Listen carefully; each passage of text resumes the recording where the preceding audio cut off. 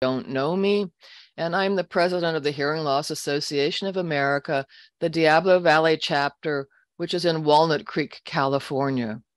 Before we start, we'd like to ask that everybody who's from a different state than California rename yourself, and after your name, just go ahead and put what state you're from.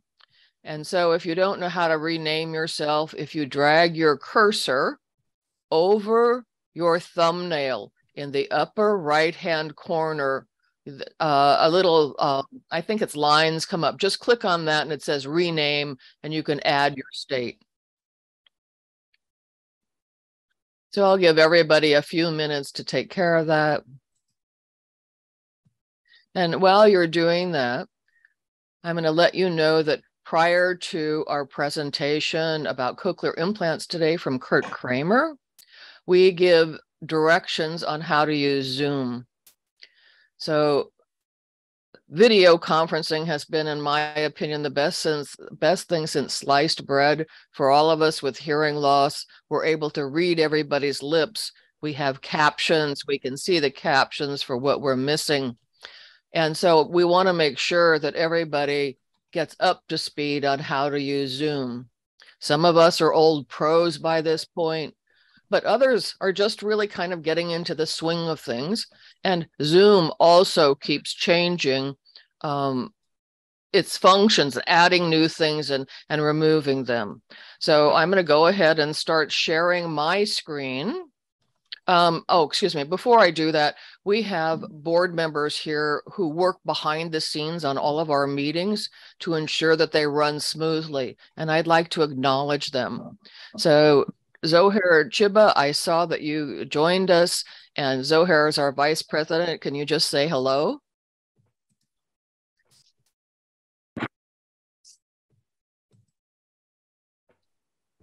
Linda, sorry, I was on mute. Hello, bye, hi there, welcome. Thanks, Zohair. Alan Katsur is our secretary. Alan, can you say, and tech guy behind the scenes, all around my right-hand person. Good morning, everyone. And is Walt here? I know he's. I haven't seen him. Okay, so our treasurer isn't here, so I can't introduce him. So now I'm going to go ahead and start our directions for Zoom. So before Kurt goes ahead and gets started, is everybody have their captions turned on, and is everybody able to hear and comfortable? Because this is really a very important presentation for all of us who are here. So everybody's good. Okay, before I introduce Kurt, I'd like to let everybody know that I'm a UCSF patient. I have two very successful cochlear implants that I had done at UCSF. And there are two CI audiologists. Kurt doesn't happen to be my audiologist, but I am acquainted with him. So Kurt, I'm going to go ahead and turn this over to you. And do you want to share a presentation, or did you want to just talk? I have a presentation to share. I will go through it mostly, but if questions get off the presentation, we can answer the questions. So feel free to answer questions whenever. So Kurt, we need to go ahead and make you a co-host so you can share.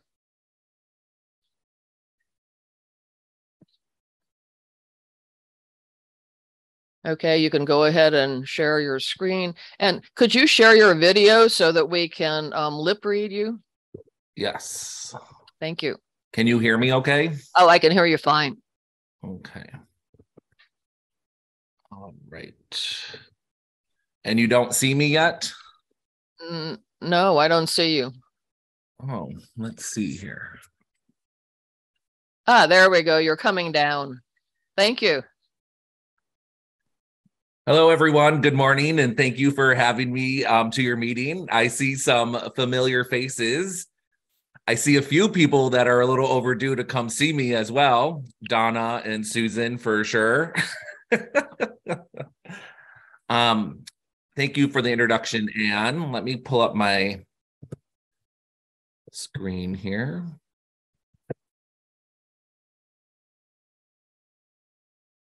Okay, there's this.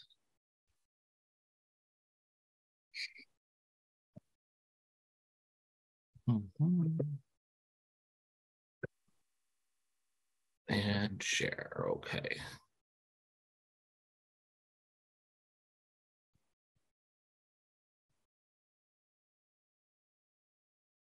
All right, can everyone see my screen? Yes. Okay, so once again, my name is Kurt Kramer. I work at UCSF Cochlear Implant Center in San Francisco. I've been at UCSF for about 13 years. And out of those 13 years, I've been doing cochlear implants solely full-time for the 12 years.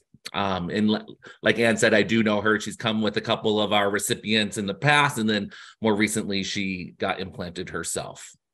And today I'm just going to talk to you about hearing loss, audiology, and the treatment for it. And like I said, I'm going to go through the slide. I'm not committed to it. So if you have questions, just feel free to ask, okay? Okay.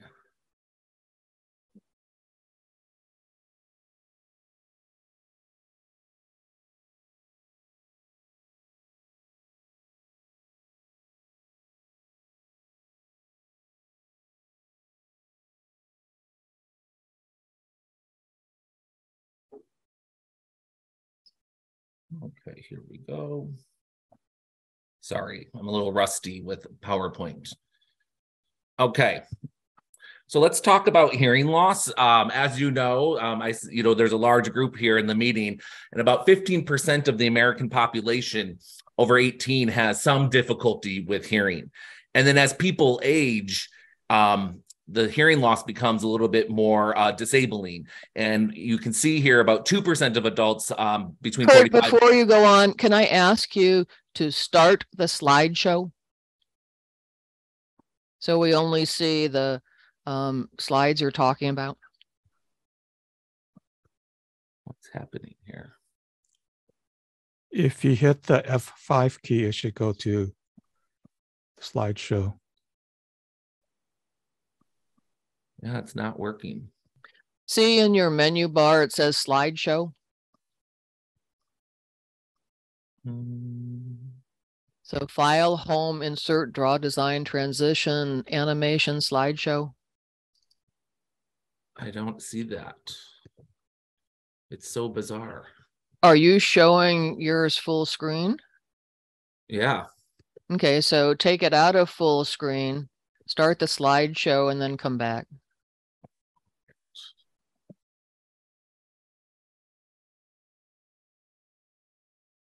So quit sharing. Put it in show, slideshow, then share it. Oh, that's what let's see. There we go.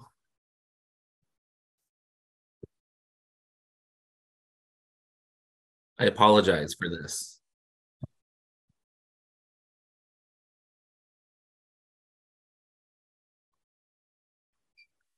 There you go. All right. Are we back in business? Yeah.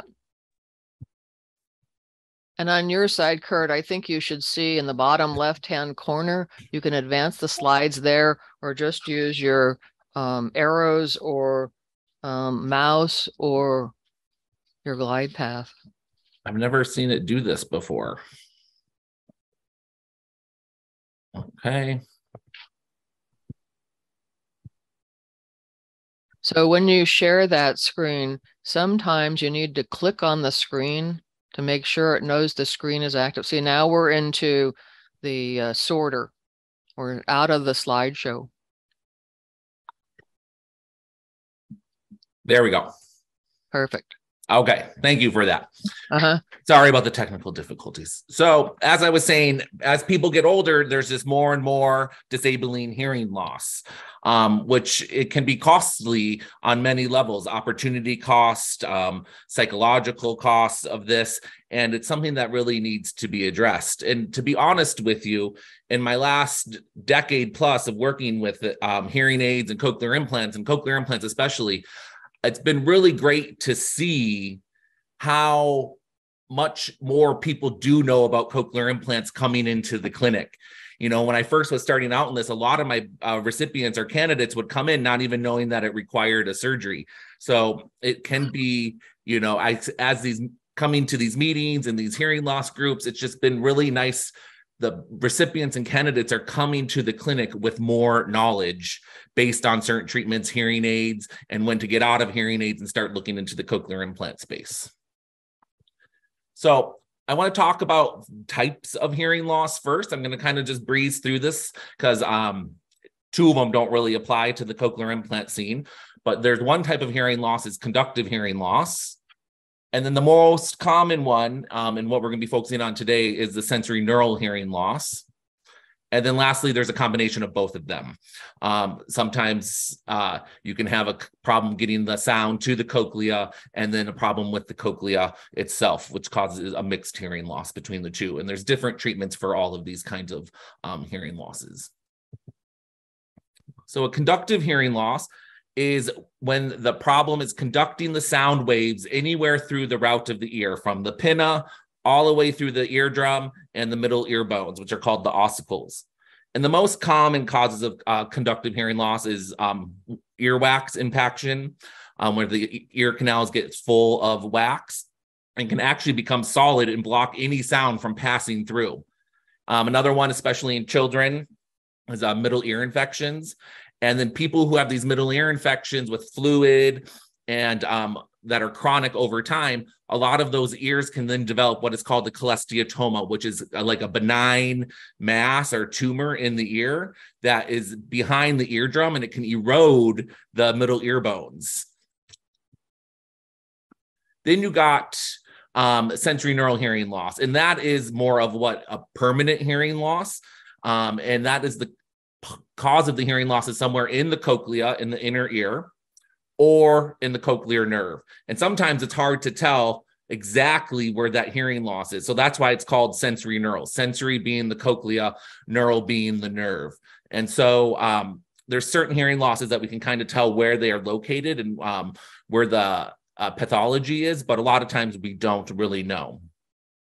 And as you can see, sensory neural hearing loss accounts for about 90% of all that hearing loss that I talked about earlier. And then you have some common causes of the hearing losses, genetics, familial trends. I see that some people who, you know, they start losing their hearing in their 20s and 30s, and then they get their hearing aids and cochlear implants. And as their kids age around the same time in the 20s, they start having hearing loss too. And another one that you guys are all probably familiar with is Meniere's. And then something a little bit more severe is the acoustic neuroma, which is actually another benign tumor, but instead of in the middle ear space, like a cholesteatoma, it occurs on the auditory nerve coming out of from the cochlea. And then the most common kind of hearing loss is related to aging, and that's called the presbycusis. And then lastly, ototoxic drugs. So some drugs that people need for treatments of cancers or really severe infections, and they need to have a lot of antibiotics that are very strong to treat these things, and the chemotherapy drugs, they can actually wipe out your hearing and cause sensory neural hearing loss.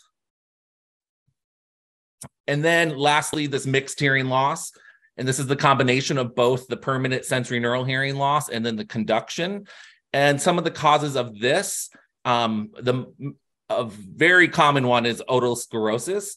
That's actually bony growth on the middle ear bones. So what happens is with that bony growth, it doesn't, when the sound wave hits the eardrum and it tries to send the motion through the bones, because the ear bones are surrounded in extra bone, they don't move and you can't get the sound to the cochlea. And then another thing that some people get for mixed hearing losses is the balance organ is comprised of, the hearing organ is comprised of two things, the hearing and the balance. And in some of those balance organs, you can have like an opening in it, and it's called a semicircular canal dehiscence, which is a little hole, which can cause a mixed hearing loss. So before we go into treatment and where these hearing losses occur, I just want to do a brief overview of the ear. The outer ear, the pinna, and then it goes down through the ear canal and eardrum. And then those are the three little bones there in the middle that I was speaking of. And then the blue organ there is the cochlea. And you can see the cochlea looks like the snail shape. And the three circular canals are the balance organ. So the cochlea is comprised, like I said, of the hearing and balance. And then you have the auditory nerve that supplies both of the hearing and balance organs. So when we're talking about a conductive hearing loss, the conductive pathology is somewhere in that ear canal, outer ear, or the middle ear. That's where the pathology lies. And then we're talking about a sensory neural hearing loss. It's here in the cochlea or the auditory nerve. So I just want to review audiograms. I'm sure you're all pretty familiar with audiograms. I'm sure you all have had multiple hearing tests before, but the audiogram is measuring pitch, frequencies, and soft and loud sounds. So if you start in the upper left, that is very soft and in a very low pitch. And as you go to the right, the frequencies increase and you get more higher pitches that we're testing. And then as you go down, it's the louder the sound. So in an audiogram, we're measuring from -10 decibels to 120 decibels. And you can kind of see the categories of hearing loss here. Anything above 20 decibels is considered normal hearing. The further you go down on the audiogram, the worse the hearing loss is. And then here, something you're probably familiar with, the red circles and blue X's, that's for, red circles is for the right ear. We always remember red, right. It's the easiest thing. And in my profession, we do switch ears a lot. It's one of the common mistakes that we make, even though we've been doing it every day for many years. But the blue X's are the left and the red circles are the right ear. And as you can see, this is a normal hearing audiogram. And when we test hearing, we mostly test between 125 hertz and 8,000 hertz because that is the most important frequencies for speech. And for humans, it's communication, and that's why we are looking at those frequencies. Now, when some people go through cancer treatments and they get on those ototoxic drugs, we can test up to 20,000 hertz, which is the highest the human ear can hear. When people start these ototoxic drugs, the ultra high frequencies tend to go away first. So that's something we do monitor when people are on those ototoxic drugs. But for like cochlear implants, we're looking at this 125 hertz to 8,000 hertz range. And then here's just a typical mild flat hearing loss. And then conversely, all the way down here at the bottom, this is definitely cochlear implant candidacy range, a profound hearing loss in both ears. And then I want to show you, this is probably a more common type of hearing loss, especially as people age. And in the low frequencies, they have pretty good hearing. And then as the high frequencies go on, you have more and more hearing loss. This is most likely related to how the cochlea is set up. Your cochlea is organized by pitch. So at the entrance of the cochlea, you hear 20,000 hertz. And as it curls around 2.5 times, you go all the way down to 20 hertz. And so every sound wave that comes in, whether it's a low frequency or high frequency, is passing the entrance to the cochlea. So that's why you see a lot of high frequency hearing losses. And this is something a lot of people say, I can hear, but I can't understand. And I'm going to show you why. So this is a familiar sounds. And the pink line here is called the speech banana. And I don't know if you can see it too well, but you see all of the English letters and phonemes that is in the English language. And you can see where they lie based on the frequencies they have and how loud they are. So one thing I always tell my recipients and candidates in the cochlear implant clinic is, like for instance, in English, the consonants are very important for speech understanding. They give a lot of meaning to words. So F, S, TH, SH, T, K, these are all high frequency sounds that give a lot of meaning to words. And then you go down to the lower end and you have your vowels, A, E, I, O, and U. The vowels in the English language carry the volume of speech. Whereas conversely, like French speaking, the vowels are much more important in French than the consonants are. So then this is a sloping hearing loss. The circles are the right ear. Once again, the X's are the left. And as the hearing loss slopes, you can kind of track this. And you can do this with your own audiogram if you have a copy. Anything above the hearing loss, X's and O's, the person would not be able to hear without intervention. So you can kind of see what you're missing when you have a certain kind of hearing loss.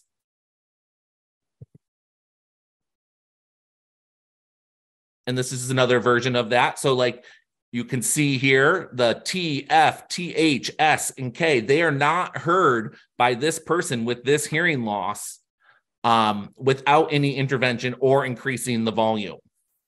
And so when we're looking at pitch and frequencies, that's one component of what we're testing. The other component that is important here is the word recognition score, if you see up top. And so you see this person here has what I would say a mild to moderately severe hearing loss.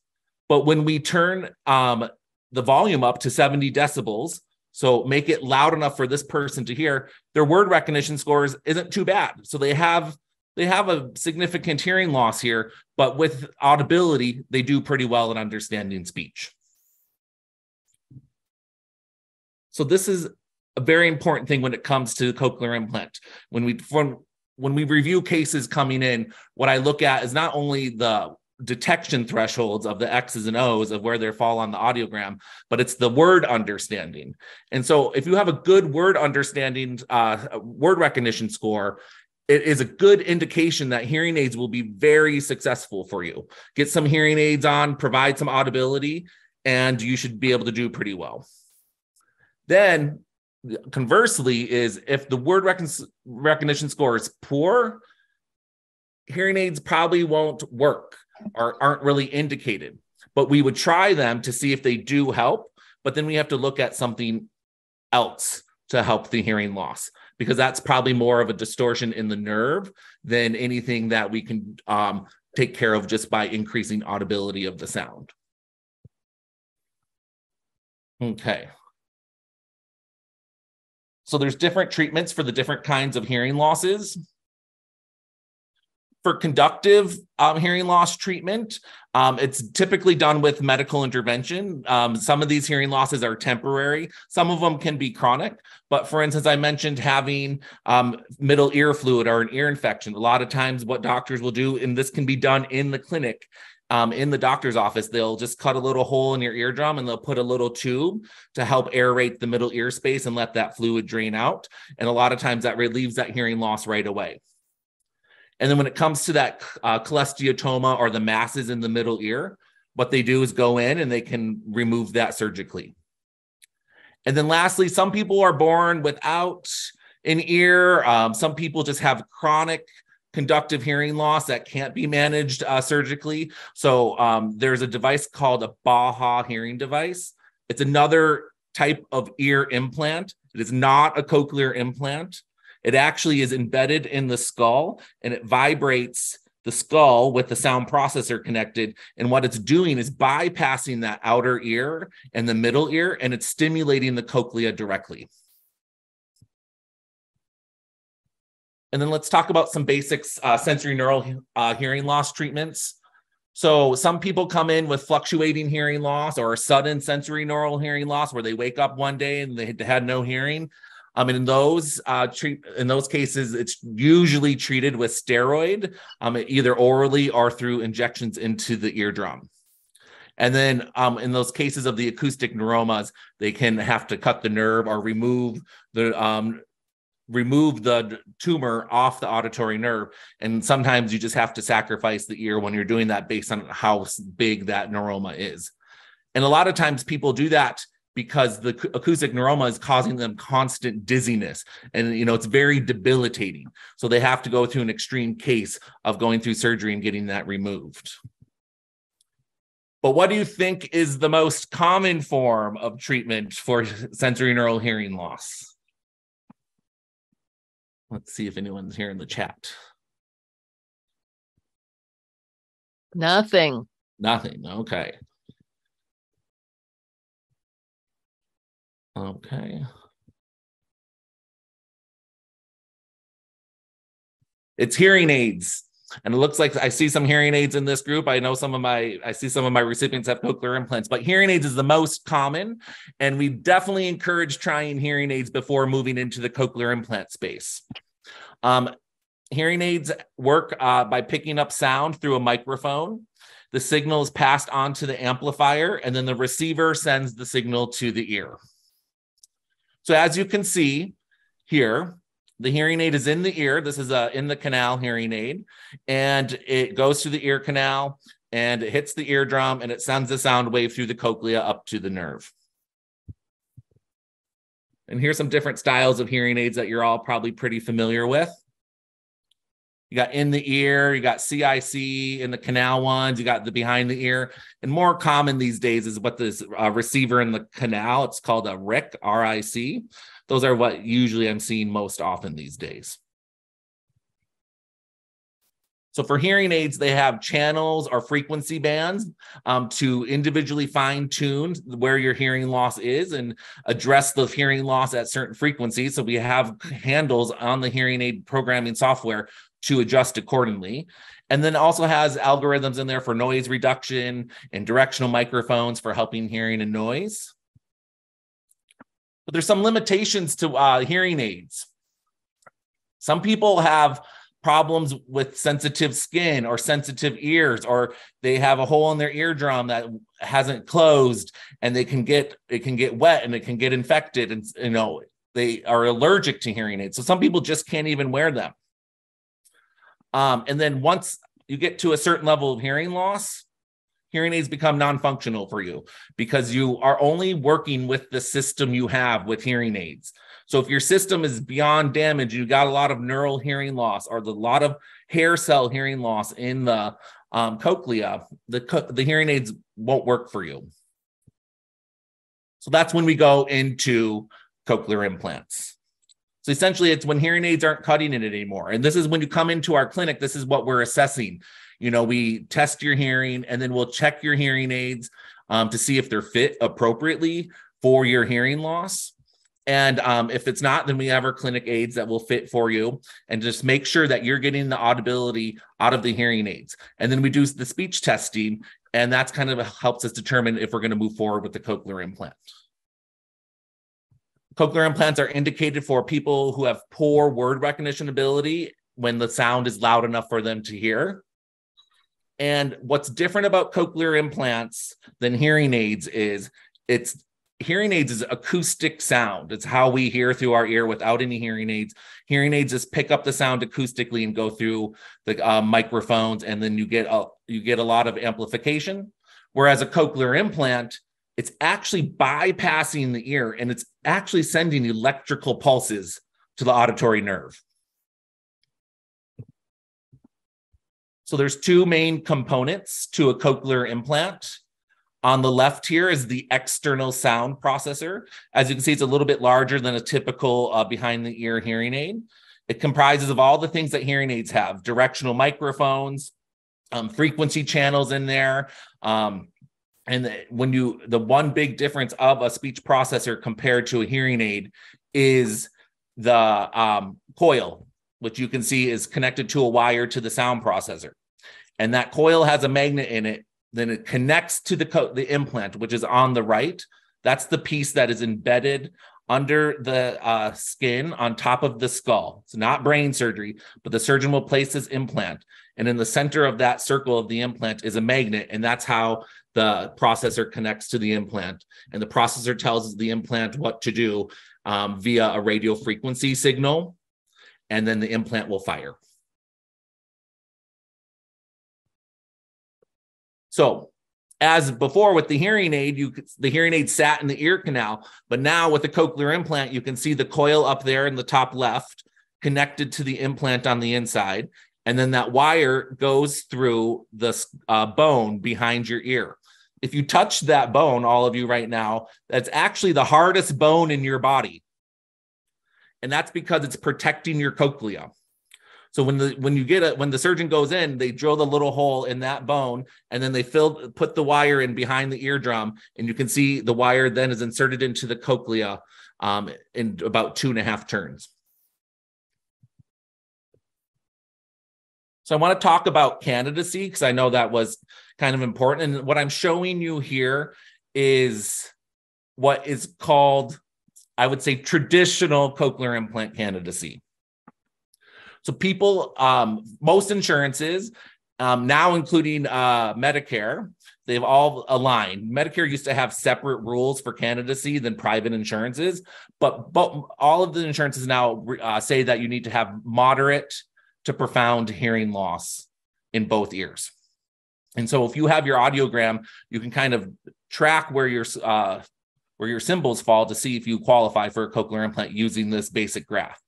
Now, there's a lot of exceptions to this rule. Some people have hearing loss in one ear only that's profoundly deaf and have a normal hearing ear.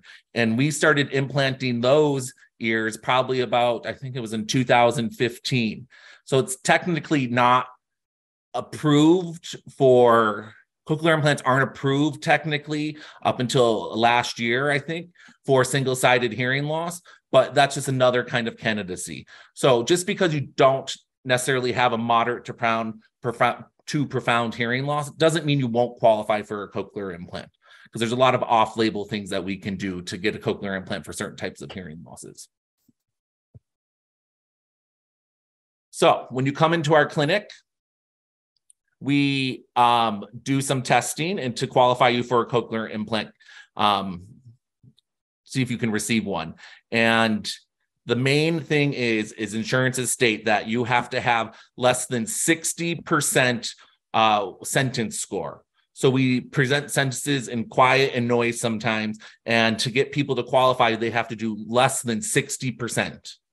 Medicare, up until I believe 4 or 5 months ago, they required less than 40%. So that was a very limiting factor for, the biggest group of people, most of them who, most of our population are on Medicare. And so for them to qualify for a cochlear implant, they needed to have a score of 40% or less. And that's really bad hearing. So there's a big chunk of those people who couldn't qualify for a cochlear implant, but were struggling a lot, and hearing aids weren't cutting it for them. But a few months ago, Medicare caught up to private insurances, and now it's less than 60%. So it's kind of opened up the candidacy, and now more people can get access to a cochlear implant. Another criteria that you need is you have to have an auditory nerve. I know that sounds a little strange, but some people are born without a nerve, and you have to have a nerve to stimulate for a cochlear implant. And if you don't have a nerve, there's nothing to stimulate, so you can't get a cochlear implant. And you can't have any active ear infections. You're not having brain surgery when it comes to cochlear implant, but there is a lot of cranial fluid in there. And so we have to have free of infection before we go and put an implant. So some people who have those chronic holes in their eardrum, they have constant infections, and then it's affected their hearing to the point where they do need a cochlear implant. Oftentimes the surgeons will do a 2-step process.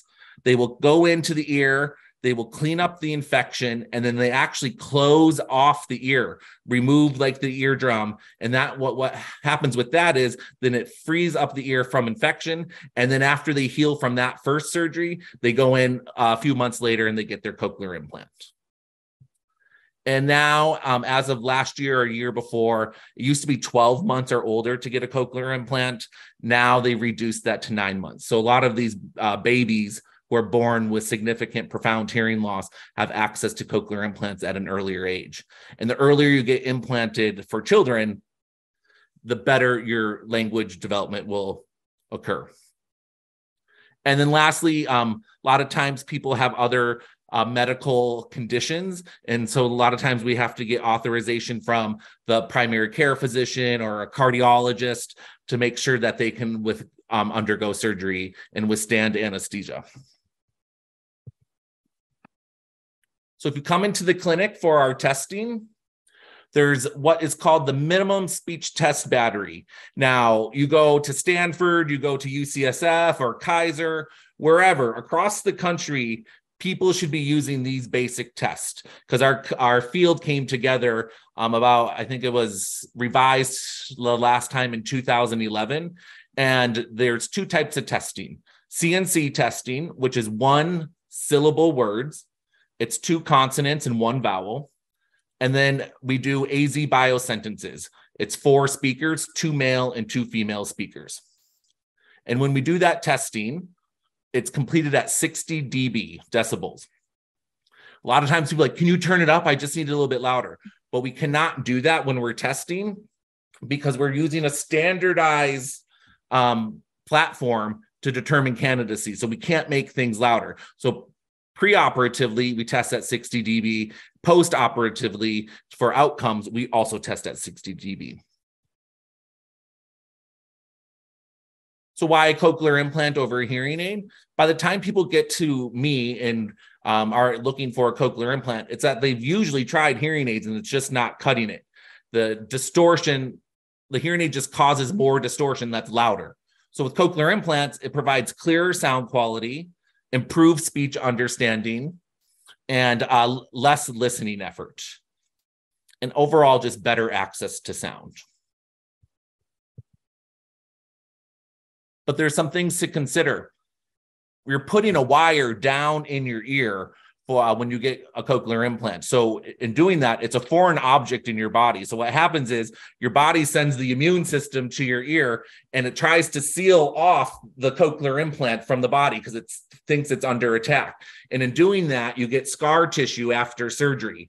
And as a result, if you had any residual hearing, it's usually significantly lowered or completely gone after surgery. Cochlear implants are also not normal hearing. It's a great tool, but the average performance on the single words with the cochlear implant is 50%. And that has kind of been the standard since probably the late 90s to early 2000s. And then what our clinic did at UCSF, we did, because you don't see much data in the research about performance anymore. And so what our clinic did, just to check in to see what is the current state of cochlear implants. And we assessed all of our clinic data and all of our patients who got implanted from 2015 to the first part of 2020. So many, many years of data. And we found the same thing. No matter the company, the device of cochlear implant, the average score on single words is about 50%. So it's an average, meaning some people do a lot better, some people do a lot worse. But it's not normal hearing. And then another thing for cochlear implants is having a magnet in your head, and that can be limiting for MRIs. Now, as of a few years ago, all 3 of the cochlear implant companies have a cochlear implant that is capable to undergo an MRI. There's some conditions based on the device you have to be able to do so. But, up until 2015, it wasn't really possible to get an MRI, which is important for as people age. There's a lot of conditions that, diagnostic MRIs are a very beneficial tool. And a lot of times, if it was serious enough, people would have to go in and get the magnet removed from their cochlear implant before getting the MRI. And then another limitation and a barrier, and it's a big one, is just cochlear implant programs, they usually run at a loss. And so small practices can't do cochlear implants. And so all the centers tend to be in big medical centers, which happen to be in urban areas. And UCSF, we serve all the way up from the Oregon border all the way down to Fresno, essentially. So that's a wide range. But that's very hard for people to get to from those areas. So let's talk about the 3 companies of cochlear implants. There was a 4th, but Cochlear bought it out. Oticon, I don't know if any of you have an Oticon hearing aid. Oticon was going to come to market with a cochlear implant, but then Cochlear bought them last July, I believe. So there's 3 companies. Advanced Bionics. It's located just down Interstate 5, just north of Los Angeles, right across the street from Magic Mountain Theme Park. Then you got Cochlear Corporation. They're based out of Sydney, Australia. Their U.S. office is in Denver, Colorado. And then lastly, Medel. Medel is based off of Innsbruck, Austria, and their U.S. base is in North Carolina. So here is advanced bionics in the upper left here is the NAIDA M90. It was released, I believe, in the spring of 2021. And you see their implant there. And then a Roger disc and a mini mic accessory to help hear in noisy situations, to help hear at church. If you go to a lecture, these are just some accessories you can use with the advanced bionic system to help hear better. And then we got cochlear, and there's something different here with cochlear. They have two type of processors. They have the standard behind the ear processor with the coil up to the head, as you can see on the left. But then they have what's called an off the ear processor, and that's in the middle there. It's called the Canso 2. That piece actually just sits on top of your head here with nothing on your ear. And with the pandemic happening and all the masking that's been going on, people have been really liking these off the ear options because, you know, a lot of times you have glasses, you have other things behind your ear, then you have to put a mask on, and people take those masks off and they lose their cochlear implant processor. These off the ear processors have been really beneficial for some of these people during the pandemic phase. And then similar to cochlear, Med-El has the behind the ear processor and a button processor off the ear. So these are your basic components of cochlear implant system across the three companies. So how do you know if you're a cochlear implant candidate? So think to yourself, even with hearing aids, do people say you're talking too loud? Is your TV really loud? Does it take multiple attempts to get your attention? Do you have to actually someone come and touch you to get your attention? And the biggest one here, and it's actually one of the saddest things I see, and then it's also one of the most rewarding things I see on the back end of a cochlear implant, is I see people starting to regress from social situations. I have people who like to volunteer and they stop volunteering, and they all of a sudden become reclusive over a course of years, and then depression sets in. And I've actually seen people come get a cochlear implant, and that has allowed them to get back engaged in the activities they like to do. And I can see the turnaround. And it's like one of the most rewarding parts of my job, actually, is to see how these cochlear implants can really benefit and get people back out to doing meaningful things and establishing meaningful relationships. So if you think you're a candidate, you can come see me or my colleague, Dr. Colleen Polite. There's two of us audiologists at UCSF that do cochlear implants strictly, and we currently have 2 adult surgeons. We're located in the middle of San Francisco on Sutter Street. You can see our email there and our phone number, and I can get this information to Anne. I think Anne already has it, and she can disseminate it to you if you would like. If you're interested or you think you qualify for a cochlear implant, we can start that evaluation. That's all I have for my slideshow. I can have some time for questions.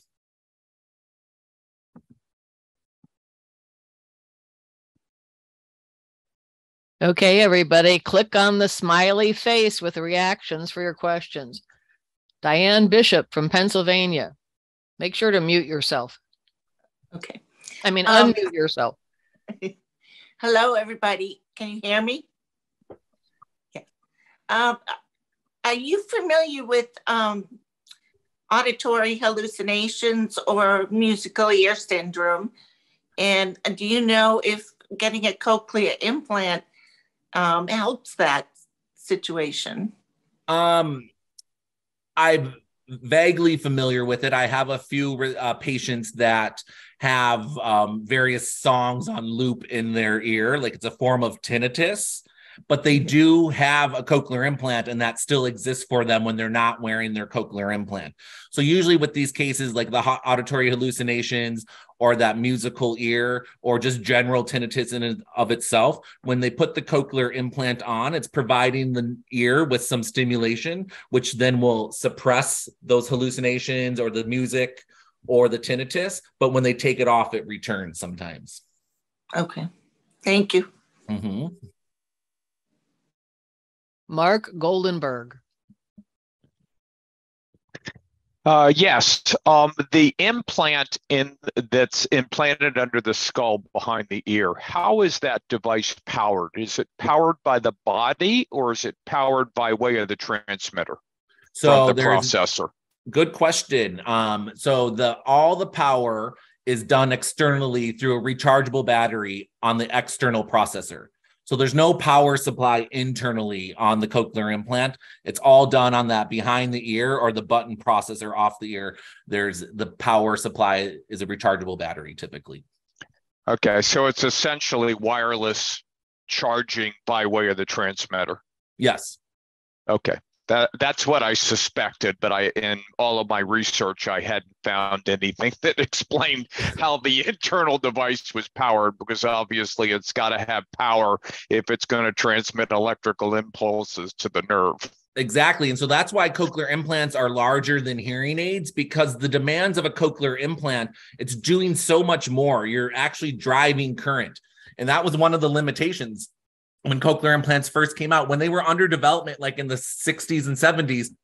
The first cochlear implants, the processor was actually in a box that the people had to carry around because the power supply was so immense. You needed a big battery. So over the years, it wasn't until like 2000, so just about 2 decades ago, where these processors got small enough to be put on your ear, because the battery improvement got to the point where the processors would get smaller. And that's always a limiting factor. Like right now, cochlear brand is the smallest processor on the market. And it's because they found a battery that's small enough to power their system. So as the battery technology improves, the processors will continue to get smaller. Jonathan Patton. Yes, thank you. I've got a few questions. Just going off of that last one, though, how are they replaceable batteries? It sounds like they're rechargeable batteries that are used. Yep. So most of the systems with the 3 companies, you'll get at least 2 rechargeable batteries and a charger. And then all of them do come with disposable batteries that you can use in the event that you're in a place without electricity. So there is an option to use disposable batteries. But versus like a hearing aid, people use 1 battery in their hearing aid. These cochlear implants require 2 large 675 batteries to power the system. And how long do they last between charges? So a standard rechargeable battery should get you through 1 day of use, which is typically anywhere between 12 and 16 hours, because people don't wear it while they sleep. So assuming you're sleeping for about 8 hours, a full day is about 16 hours, and that would be really good battery life. Now, some people's ear anatomy and their cochlear implant have such high power demands that they don't get a full day of battery use, and they have to switch their battery in the evening. But generally speaking, 1 battery should get you through a day, and then you put it on the charger overnight. I see. Oh, it's interesting that they have rechargeable batteries that you can take out, and regular hearing aids don't. Or not that I know of anyway. Yeah, so actually hearing aids are, there more and more companies are getting rechargeable hearing aids where it comes with like a little case or a stand that you put the hearing aids in. So it is getting away from the zinc air disposable batteries, which is good for the environment and a lot more cost effective over time. Right. But I was just thinking you have to send it in to get the battery replaced instead of you changing it yourselves. And 2 other questions. I know cost is probably variable with your insurance, but typically if you have regular commercial insurance, can you say, is there like an average of what it would cost out of pocket? It's so variable depending on the insurances. There's so many insurances. I can tell you right now, the whole surgery and the implant and the external processor, people get 2 processors when they first have surgery, 1 primary and then 1 for backup in the event their primary breaks. Surgery and all of that is billed at $180,000. And most people, I would say most people don't pay much more than $1,000 or so, generally speaking. But this is very dependent on what kind of insurance you have and what kind of deductibles you have and premiums and things like that. When it comes to Medicare, Medicare will cover 80% of the cochlear implant. And then a lot of people have a secondary insurance that will cover the last 20%. Okay. So some people pay no money at all. Jonathan, I have Medicare and I have a Medicare Advantage plan, and I paid $200 for the outpatient surgery just to use the surgery as a deductible. And for each one of the appointments with the audiologist, it was $15 per appointment. So very minimal. Yeah, that's good. And then it's considered a different kind of medical device.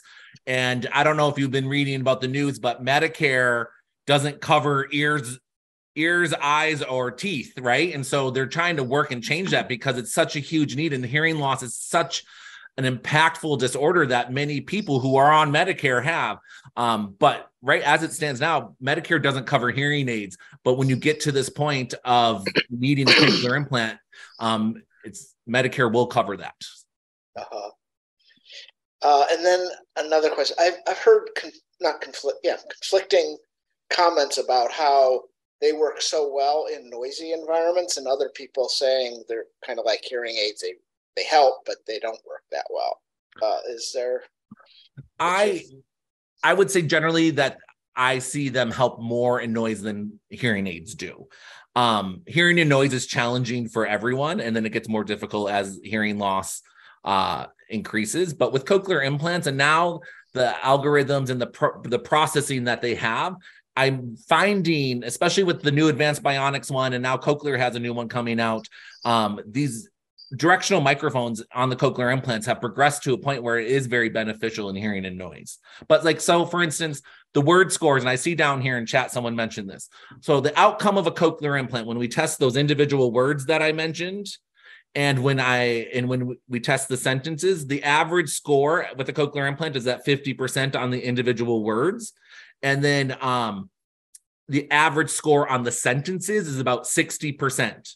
And then what we do after that is we test you in quiet. Say you do average 60%. We'll put in some noise, which is about 5 decibels lower than the speech. So the speech is still a little bit louder, but there's a lot of background noise. When you put in the next level of noise, you usually see a 20% drop from your score in quiet. So you do get degraded performance, but at the same time, you still can hear in noise. Okay. And then my last, I can think of more, but I know a lot of people are asking or have their hands up, so I'll make this my last question. I was listening to something a couple of days ago about how they're putting something on the wire that can stimulate hair growth. I don't know if that's experimental or what. Yeah, so that's in the hair growth regeneration studies. It's not currently commercially available. That's just in the research phase right now. And that's what they're trying to do, is get to the point where when you get to these damaged hair cells in your cochlea, and that's where it's causing your hearing loss, a cochlear implant bypasses that. But what the research is really working on right now is delivering these treatments and medicines into the cochlea to regrow those hair cells. So in the future, hopefully we won't need cochlear implants because they can regrow the hair cells. But that is very much in the research phase. I think they're just starting human trials at a couple of centers in the US, but we're really far off from that being a possibility. Okay. Thank you. Great questions. Thank you. Okay, Brian. Fikima, is that how you pronounce your last name? Flikima. Thank you. And I think you just answered a couple of my questions. So it's about 60 and 40% on average on word, 60% not noise, 40% in noise. So like for sentence testing, with the 2 male and 2 female speaker test that we use, the average score in quiet is about 60%. And then we do the first level of noise, and we typically see about a 20 to 25% drop from the score in quiet. And then as you put more and more noise in, I mean, we can put more and more noise in and get you to perform at 0, but there's no point in testing that. But yes, you usually see about 25% drop per round of noise. And I usually test in 2 different noise levels. Okay. Because I'm still trying to figure out if I've been told I'm a candidate, but I'm so right on the line that nobody can tell me if it's going to actually make anything better.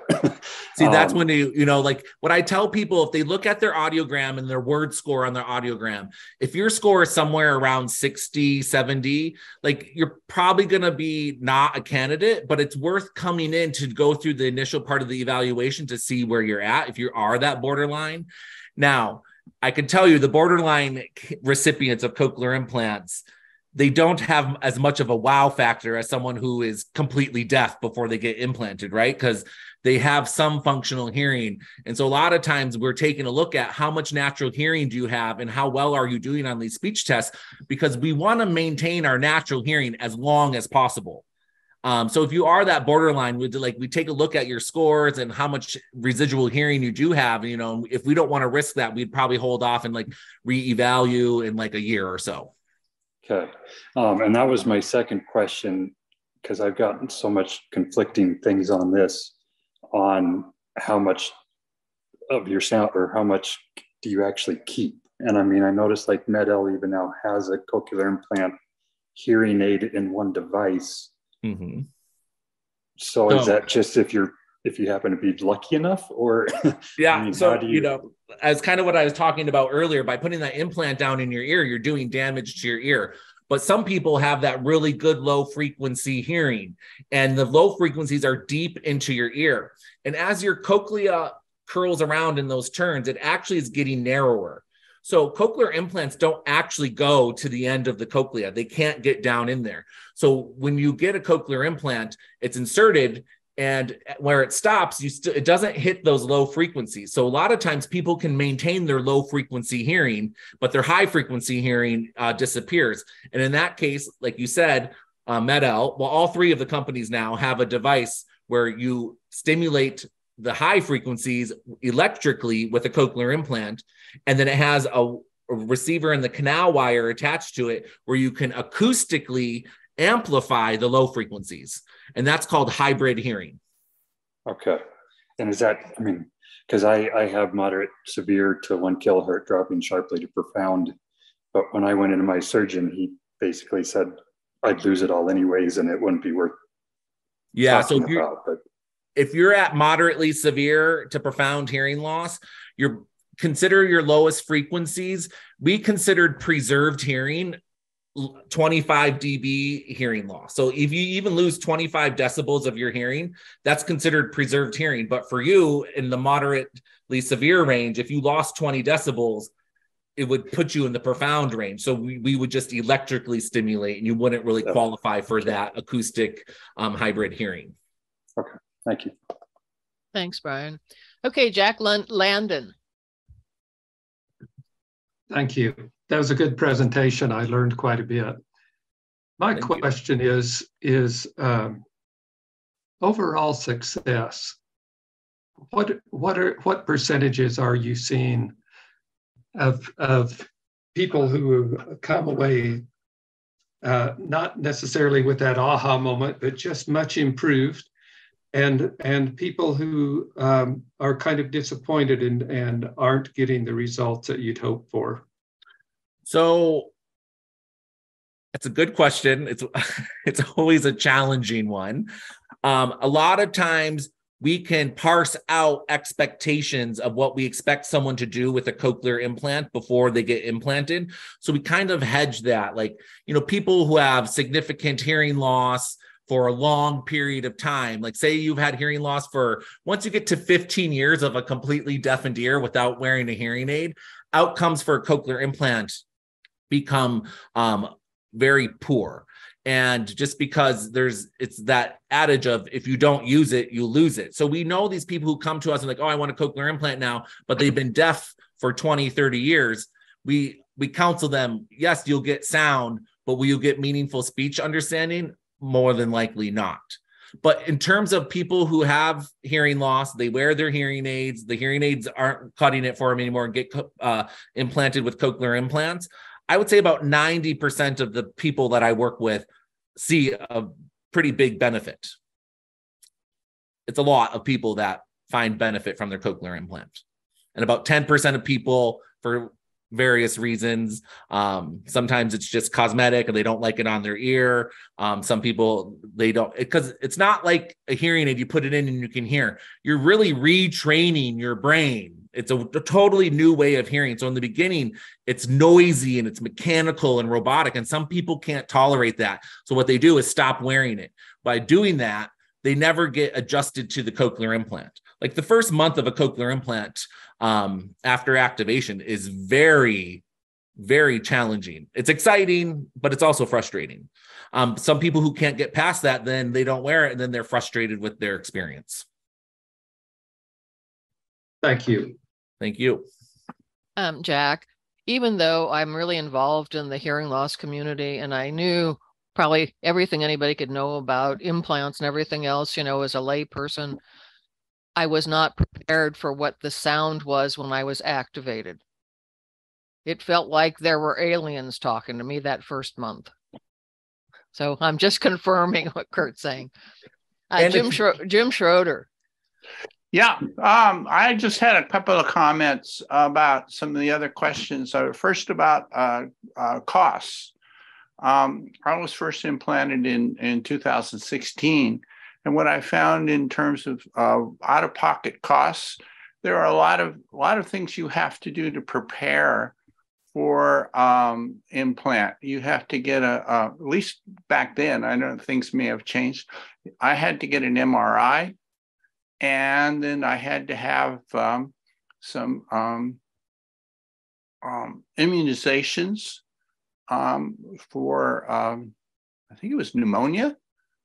And some of those things I actually had co-pays that were substantial, and so that's where most of the out-of-pocket cost was. The like Ann, you know, just the surgery and all of that was mostly covered by insurance. I had Medicare at the time, and I still do. But so I just wanted to point out that there's a number of hoops you have to jump through. Once you've been said, yeah, we were going to give you a cochlear implant, you have to go through to medically make sure that everything inside your ear is what's expected, and preparing for the surgery.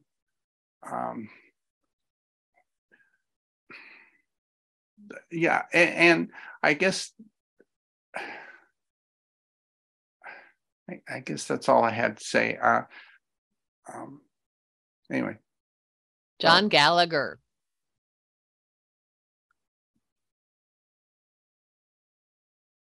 Got it. Okay.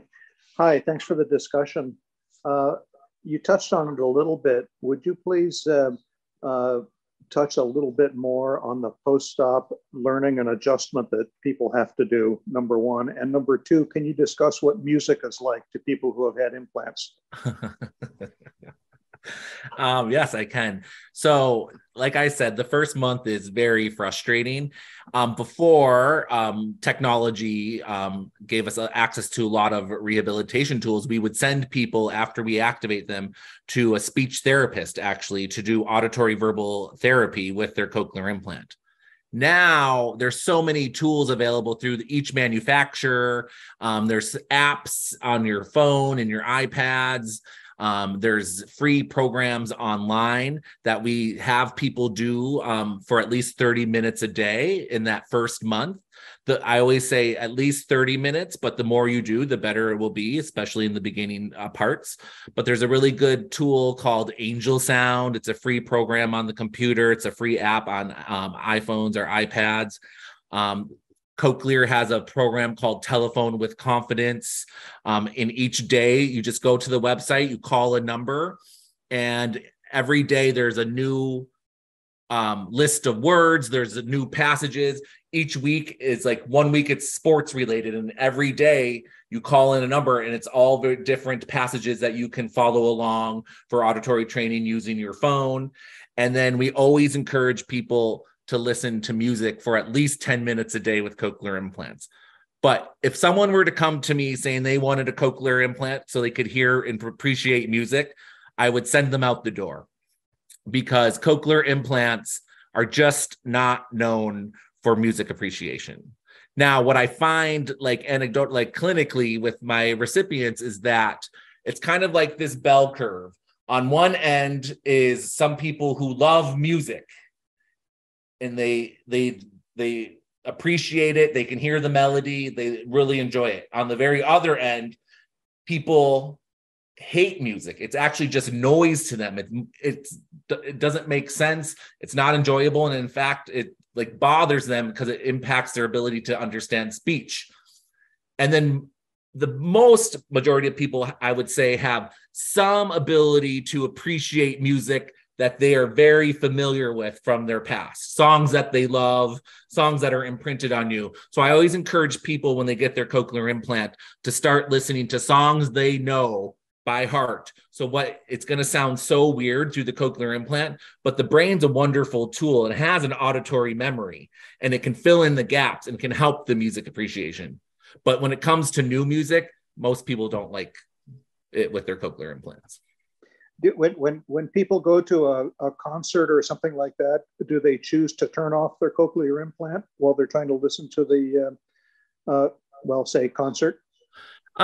Most often than not, people do not. They wear their cochlear implant. There's program settings that we can have to help music appreciation by making, when we're processing music, we don't want to limit the sound and we don't want lots of processing on it. So there are music programs that we can put on the cochlear implant to make the sound more linear and have music be more robust.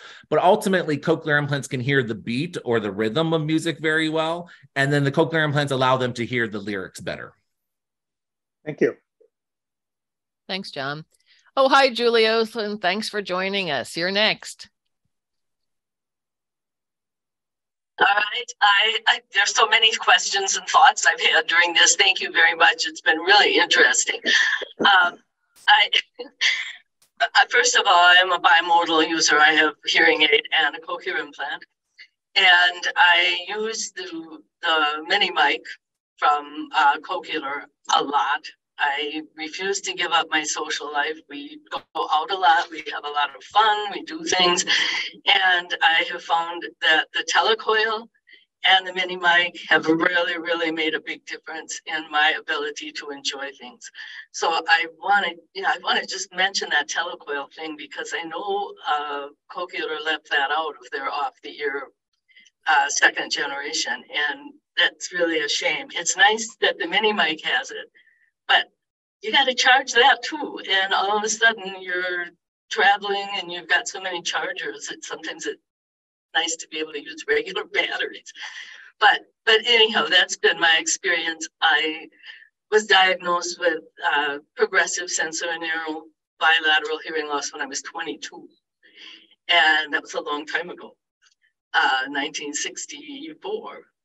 And so I lived with that for a long time because I was told hearing aids wouldn't make a difference, wouldn't help me. I was just going to go deaf and I needed to learn to live with it. That was a long time ago. So I feel very blessed to have had the opportunity to have high quality hearing aids and the implant. But I was fit with only one hearing aid when I was in my mid-30s. That's when I finally said, I'm getting a hearing aid. And I went for all those years until 2015 and did not have a hearing aid in my right ear. It was just in my left ear.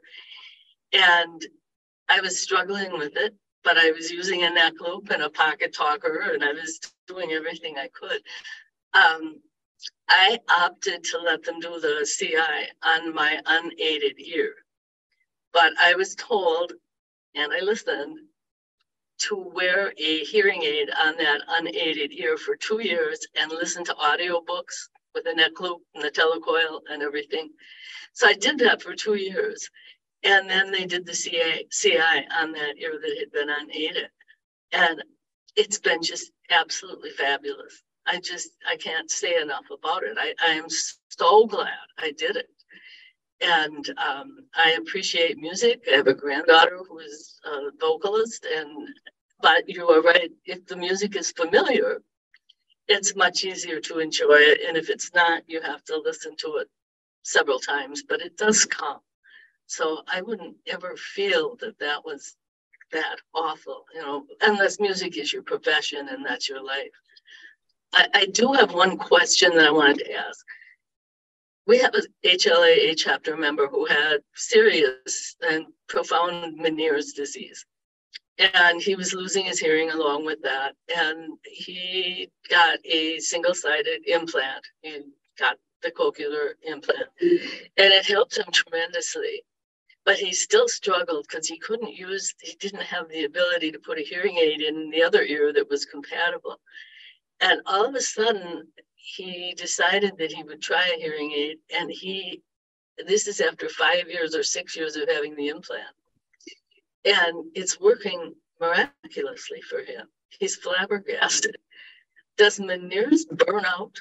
Does it eventually stop? Or what happens? Because he's mystified and he's got us all mystified along with him. Yeah, I do see a lot of times that Meniere's can go on for years, but I do see most of my patients that have cochlear implants and as a result of severe Meniere's disease, the flares kind of flame out at a certain point. But that can be anywhere from, 5 years to 20 years. Meniere's is very debilitating and very, with that vertigo, it affects everyone differently in terms of severity. But yes, I do see a point where a lot of these patients, essentially the Meniere's symptoms go away after some time. It's just fascinating to watch what happens to different people in different situations, and being involved in HLAA is really an educational opportunity. That's enough. I've said enough. Julie, thank you so much for reminding people about the value of telecoils. I basically, generally in my life, haven't even needed to use any other devices with my CIs, but I've had 2 very disturbing funerals that I needed to attend this year. And both of them were so upsetting, even though all of you know me to be a dyed-in-the-wool advocate. I just really couldn't cause any more disturbance, couldn't do one more thing about these, and had not used my telecoil in my CI. But since I know about them, I made sure that my telecoil was activated in my CIs. And in both circumstances, walked into the church, and one was this huge church in North Carolina with tall ceilings, carved wood and all this stuff. And there was a hearing loop symbol at the front door of the church. And the minister started talking, and the reverberation in that church was so profound because of the acoustics and the shape. I went, oh no. And then I thought, oh, okay. So I pressed the telecoil in the program, and I'm telling you, clear as a bell. Even when I had hearing aids, the telecoil program was not as good as that. And the second time it was the same thing. So please, if all of you are approaching CIs, make sure to have your CI audiologist activate your telecoil. And if you have hearing aids, make sure that you have gone to your audiologist to make sure that you have a telecoil in them or activated if you can have that. Kathy Rothschild, welcome. Hi, thank you for your wonderful presentation, Kurt. Thank you. I got one cochlear implant, both ears needed in November, and had it activated end of November. And from the beginning, I could understand and comprehend right away. I was very lucky, but I've had like a transistor radio screeching in the ear. And my audiologist has programmed it and reprogrammed it and programmed it, and can't figure it out. And she said, well, just you're hearing sounds you didn't hear before. But it's like all the time, even when I'm alone and nobody's talking. Have you ever heard of that? And I have a cochlear Americas. Yeah, I mean, a lot of times that can be addressed with advanced programming techniques. Sometimes it's just in the settings. There's various settings with cochlear implant. We can control how fast the cochlear implant fires and stimulates the ear. We can control how big the pulses are when we are stimulating. We can set the loud levels and the soft levels. And so these are something like what you're experiencing is very common in like the first month, 2 months after surgery. But these things that shouldn't be happening all the time. Now that it's been, you're coming up on just over 2 months, like in the next month or so, that should go away on its own. Otherwise, if it doesn't, that's probably some programming that needs to be completed. Mm-hmm. If we didn't have the procedure done at UCSF, can we still go to could I go see you at UCSF? So it's a tricky. Ultimately, yes, we don't encourage people switching between the centers, especially the Bay Area has a lot of cochlear implant centers. And so the general rule amongst the cochlear implant community is if you're within 90 miles of your cochlear implant center, we prefer that you return to them. But, on a case-by-case basis, if you want to request a transfer, you can email that email that I had on the slide earlier, and you can request to transfer to UCSF. But what we try to avoid is having people bouncing between the clinics. So are there any more questions? Last call. Thank you, Kurt. Thank you. Kurt, I just want to say, can I say one thing? Because I know that you're such a huge fan of the T-coil, and I think there's something exciting coming out. And the cochlear, the new processor, the N8 processor, which was just released in December, they actually have there's a new Bluetooth coming to the world. It's not out there yet, but it's coming. I think that's starting slowly this summer. But essentially, it's kind of like T-coil-esque, but it's wireless Bluetooth. It's going to be like, say you go to a theater or to airport. You can go on your wireless device, your phone, and it's like, when you go to places and you want to get on the Wi-Fi with your phone, this is what the new Bluetooth is going to be. You can select, say you're at San Francisco International Airport, you're at gate B17. You can go onto your phone and select gate B17 when this is available. And what will happen anytime any announcement is coming from that gate, it will go right into your hearing devices. And this is going to be accessible in on public transit. It's going to be accessible in theaters and at airports. So I think it's going to be something to look forward to in the future. And Cochlear Corporation already has it embedded in their new processor, and I'm sure the other companies will catch up soon. Yeah. So Kurt, I sit on the Bluetooth SIG group as an HLA representative, and what you're talking about is called Auracast. Mm-hmm. And to have the infrastructure be in place, it's anticipated that it's going to be at least 10 years for us to benefit from that. So I just want to let you know if you didn't know that, and I'll send you a link about that. Please do, because I heard that it was coming soon. Yeah. So if you think of all of the people, hearing loops, telecoils and hearing loops and Auracast will coexist for a whole long time here. And I know a lot of my patients, I don't know if anyone likes to go to the theater, but the Golden Gate Theater here in San Francisco, their T-coil is wonderful. And like he said, they went to Hamilton, and Hamilton's a very hard show to hear for people with hearing loss, right? And a lot of times people will study the lyrics and the plays before they go see them. But he said he could hear everything with his cochlear implants with the T-coil. So Bob always brings us a muffin, and I have to speed up here. So here's your muffin. And these are cochlear implant resources, and we have a YouTube channel, so you can see them later on the channel. And if you'd like a copy of this slide, I'd be happy to do that. I'd like to remind everybody to communication access. We need to ask for what you need. And I am on the UCSF Patient Family Advocacy Committee to improve accommodations for all of us at UCSF. And this is who you would contact if you would go there, if you needed accommodations and you were having a difficulty. We have some announcements. Next month, we have a very interesting presentation. It's a social science research coming from Stanford, Bryn Griswold, In April, we're going to have lessons from Lane County in Oregon on how they are getting hearing loops throughout their city and advocating for hearing loops in March, the Walk for Hearing in June, and the convention in July. We'd like to make sure everybody knows that we have a YouTube channel with most of our presentations. Unfortunately, last month, the Know Your Rights, Ask for What You Need presentation, which is going viral. I'm being asked all by chapters and organizations all over the country to give that presentation. We forgot to record it.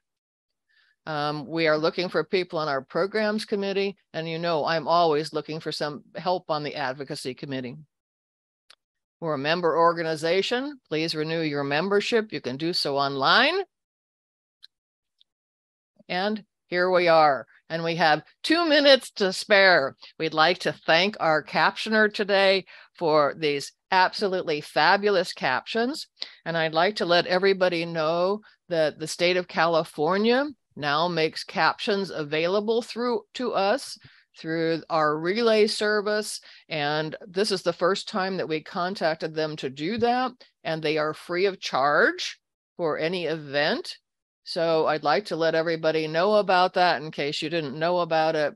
And the captions have been over the top wonderful. We have 1 minute left. Does anybody have any last thing to say? Kurt, I'd like to really thank you. This is, for me, the best overall presentation I have ever experienced on having an overview of hearing, having an overview of the implants, just the whole general educational format of it. I really appreciate it, and thank you very much. Thank you for having me. I really appreciate it, and I love seeing all these faces in the crowd, and I hope to see them in clinic. I actually like seeing, without being in clinic, it's nice to actually see people's faces because we've been masked up for now 2 or 3 years. So it's been really nice. And I really appreciate you inviting me to come speak. Thank you very much.